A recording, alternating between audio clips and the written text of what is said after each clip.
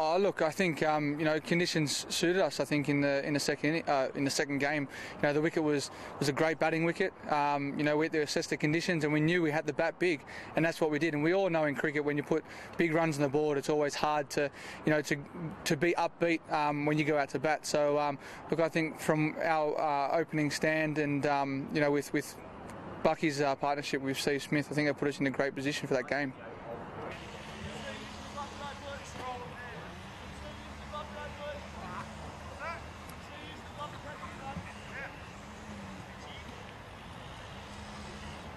Yeah, definitely. I think he's got the weight of runs behind him, the experience and the games. And I think he's a world-class player.